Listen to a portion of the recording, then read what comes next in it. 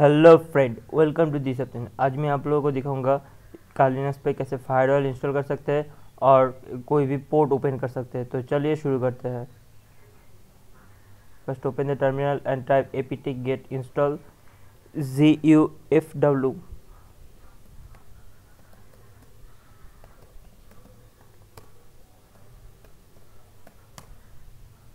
मेरे पहले से इंस्टॉल है, तो इंस्टॉल होने के बाद टाइप कीजिए gufw।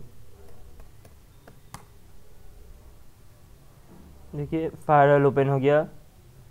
इसको ऑन कर दीजिए स्टेटस को, और जो जैसे है वैसे ही रहने दीजिए।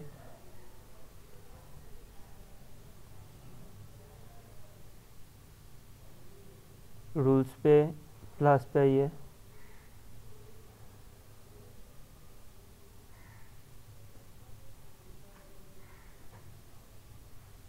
एंड इस पर नेम दे दीजिए।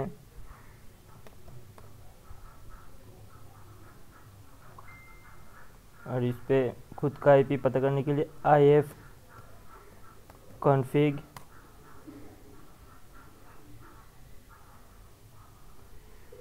मेरा IP address 192.168.1.6 and port 4444 92.168.1.6 4444 add कर दीजिए। देखिए ऐड हो गया। तो इस तरह से हम लोग कोई पोर्ट हम लोग ओपन कर सकते हैं।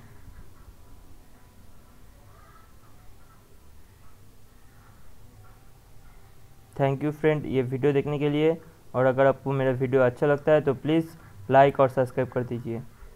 Thank you.